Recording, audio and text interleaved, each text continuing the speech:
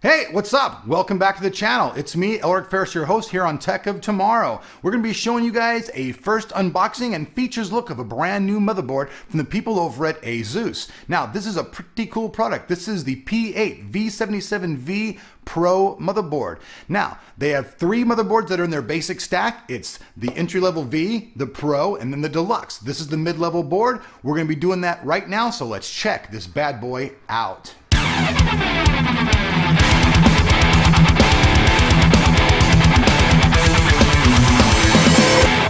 All right, folks, so first off, let's just take a look at the outside of the box.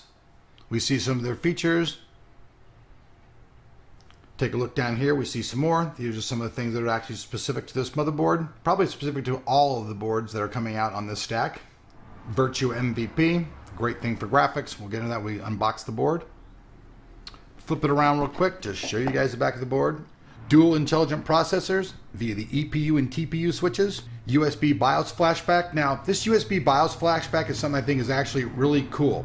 With this, you can actually flash the BIOS of your motherboard without having any parts on it whatsoever. All you have to do is plug in the 24-pin power connector, slap this thing in a USB port, and away you can go to up your motherboard BIOS. I think this is really cool to be able to flash it this way. Wi-Fi to go. Allows you to control this computer or another computer back and forth, so you can like be in the kitchen on one computer and play your music or videos completely controllable on another computer in another room. Really cool stuff. Lucid Logic Virtue MVP. This allows you to use any combination of video cards, be it Crossfire, SLI, or in combination with the onboard graphics of the new HD 4000. Fan Expert 2. This allows you to totally control all of your fans, customize them. You can name them what you want, do whatever you want. We actually have a video about that over on motherboards.org if you want to check that out. Now let's actually get into the unboxing. I'll pop the cap. So here's we open the box. We can see the motherboard is in a nice anti-static bag. We're going to go ahead and just pull that off to the side. Go ahead and look at all of the content of the motherboard. So I'm just going to pull this aside, do one piece at a time. We'll start out with these two pieces right here. This is the Wi-Fi Go. All of the motherboards in ASUS stack on the new Z77 launch have Wi-Fi on every single motherboard all the way up. Plus, they have the same features for overclocking as well, so you're not getting a sacrifice in any board in the stack for overclocking. It's just other specific features. Just go ahead and bop that off to the side. Two SATA cables, one SATA 3, one SATA 2. Go ahead and set those down.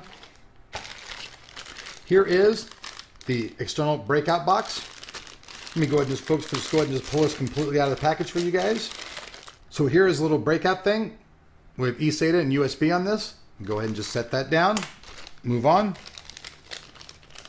We have one Crossfire cable. Go ahead and just set that down.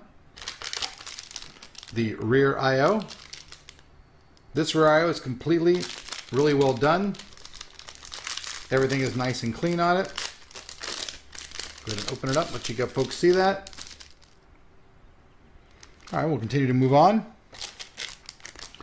All our quick connect little connectors right here. This is for hooking up everything really quickly inside your case. Cool stuff. Set that down. We have the P8Z77V Pro User's Guide and Manual right here. And then finally the CD and case badge.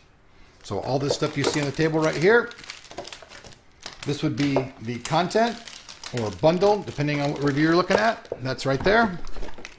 Now I'll go ahead and get that out of your way, folks, so we can move on and see the motherboard itself. So okay, here we have the motherboard in its anti-static bag. I'm going to go ahead and pull the motherboard out. I'm going to go ahead and turn the board over, and we're going to start on the rear I/O. Now this particular rear I/O, it's not much different at all than we saw on the standard V board. The big difference comes when we go to the Deluxe board. On this board, we still see combination legacy PS2 and keyboard mouse. We have 4 USB 3.0 connectors on the back of the board. Standard USB 2.0 there. For our video connections, we have DisplayPort, HDMI, DVI, standard VGA. We also have optical sound here. Over here we have the analog sound connectors. This board features the Realtek chipset. Right here is our RJ45 LAN. This is the Intel LAN port. It works with the new iControl, which allows you to custom set your packet values. So if you want it for gaming or you want it for downloading videos, you can custom set up those perimeters in your liking. So let's flip the board around, let you guys get a good look at the front of the board right here.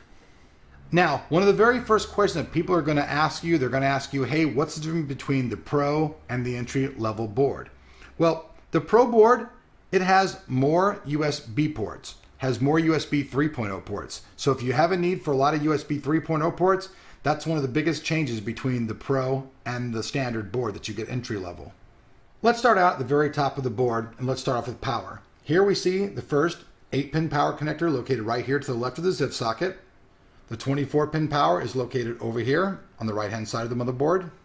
Another difference between the Pro and the V motherboard is that this motherboard has 6 fan controllers on it. The other one before had 5, this one has 6. The first 2 being located here above the ZIF socket, which is perfect for perfect connectivity. There are additional 2 over here to the right side by the 24-pin power connector. We have another one over here down and below to the left of the ZIF socket. And then we have our 6th one being located down here at the bottom of the motherboard. This is the LGA 1155 ZIF socket. It's for all of the new 2nd and 3rd generation core CPUs from Intel. It'll fit all of the Sandy Bridge and all of the Ivy Bridge processors that'll soon be coming out. For cooling, everything is completely cooled passively. You can see all the MOSFETs and components. Everything is nice and completely cooled off. As well down here, the dual intelligent processors are both the EPU and TPU. Here's our memory. This board can use up to 32 gigabytes of DDR3 memory. Right over here is the Mem OK button or Mem to go button. I'm going to bring that around so the camera can get a little close up right there. This little button's located right here. You click that button. So say that you get some memory and that your motherboard doesn't quite recognize it and you put it in there, it's too high speed or something, you click the Mem OK button and it makes it go. Makes your system boot up and use that memory. Also, if you're overclocking and you don't want to have to go and reset your entire BIOS, you can just click this button and just clear those particular settings. So spin the board around again. Let's start off now with the PCI support. We have 1, 2 PCI ×1 lanes. And then we have 1, 2, 3 PCIe lanes. Now these will be running at 16, 8, and 4 or 8, 8, and 4.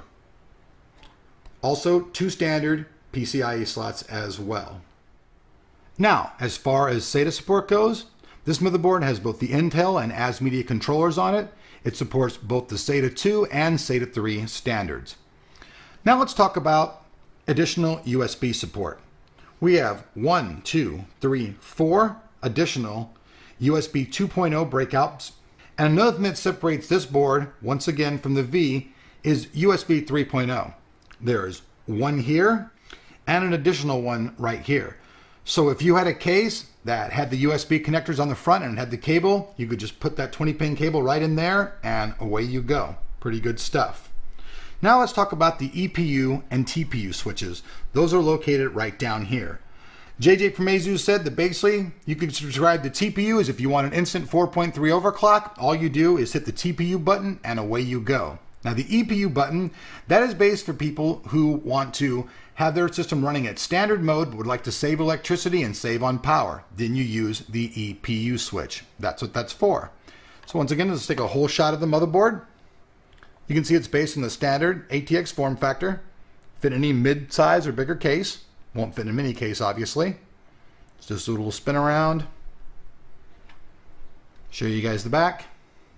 So that's it, folks. Thanks for watching the unboxing and first features look of the new ASUS P8Z77V Pro. Peace.